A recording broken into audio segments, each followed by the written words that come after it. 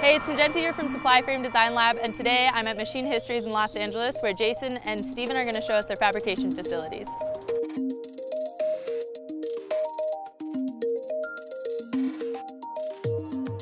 So I heard about these guys through a previous resident of ours, Bruce, and then I sort of looked you guys up online and got really interested in the projects you guys were working on. I love sort of how you guys go between experimental and your client-based work, and you're really open to showing your processes and stuff you work on, which is super cool. And then also was super intrigued by the 5-axis machine.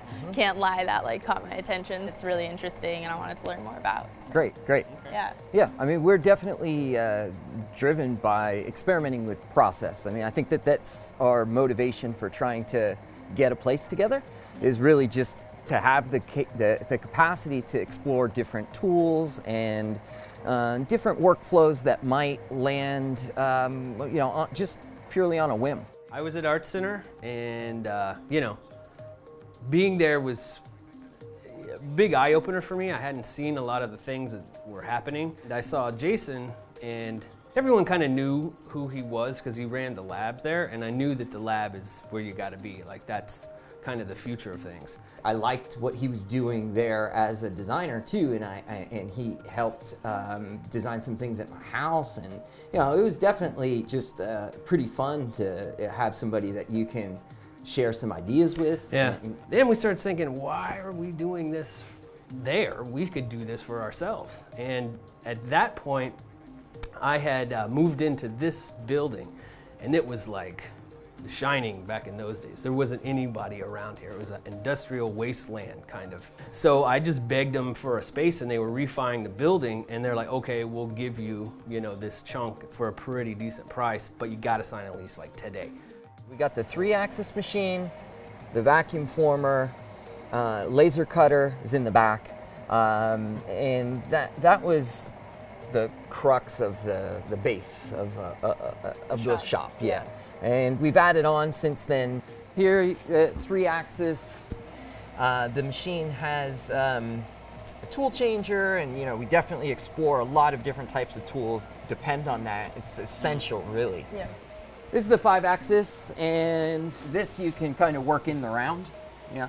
So you can access your part from 5 sides. If you think of a box, you can attack that box from 5 different directions.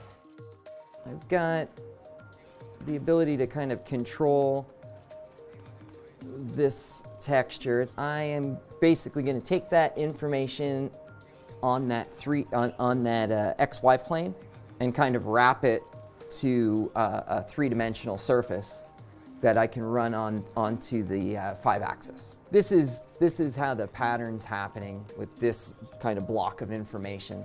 So I'm able to alter that sine wave, and there's a couple drops of water that's being generated. This is kind of a puddle of water, and there's a couple attractor points within that puddle, and those, I can change the position of those points, and those will alter the pull on that surface. You can do everything from this panel. You could really like type all that info. That's what they used to do. They would, you know, make a simple program right here. You know, they type it in. They'd be like X, you know, 20, Y 30, and then next position they would type that all in. And yeah, it's absolute insanity.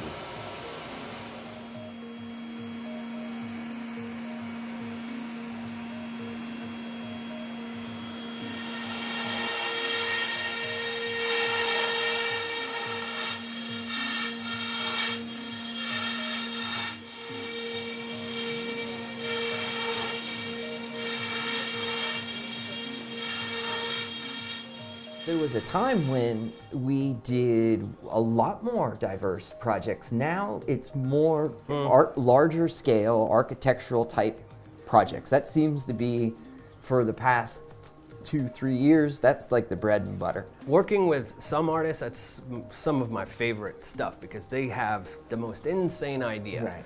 And like we've worked with like Roman Coppola before, and just some crazy, like, it's just crazy. And you're sitting there listening to them, and then you fall into this thing, you're like, yeah, we absolutely have to do that. And why wouldn't we be doing this? And you get so entrenched in just because they are so passionate about it. And I really like that part, or playing a part in having to, you know, listen to some outlandish thing and how much they want to see this thing come into fruition, and then to get behind it and make it happen for them. I think that's a pretty fulfilling thing to do.